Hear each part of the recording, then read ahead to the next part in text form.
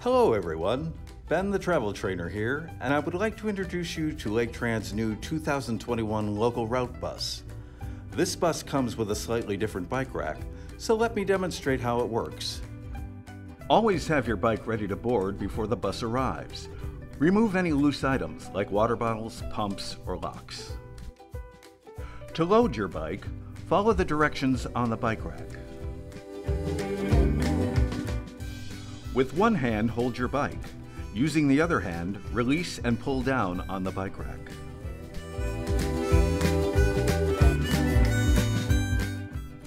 Lift your bike onto the rack by placing the front and rear wheels into the labeled slots.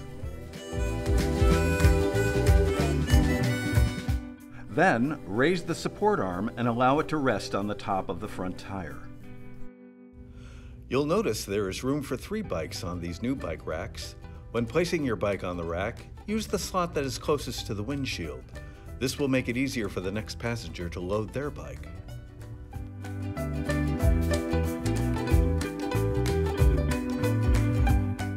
Before your stop, remind the driver that you have to unload your bike.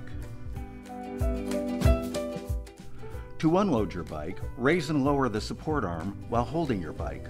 Lift your bike from the rack and then fold the rack back to its original position.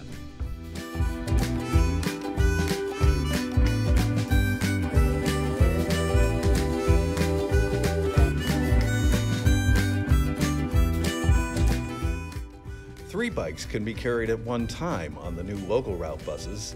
If the bike rack is full, riders must wait for the next bus. Laketran Park and Ride buses are also equipped with onboard bike racks that can carry 2 bikes at a time. If the bike rack is full, riders can wait for the next bus or secure their bike using the bike racks at the Park and Ride lot. Loading and unloading your bike is your responsibility. Laketran drivers do not assist riders with their bikes and are not held liable for any damage to your bicycle.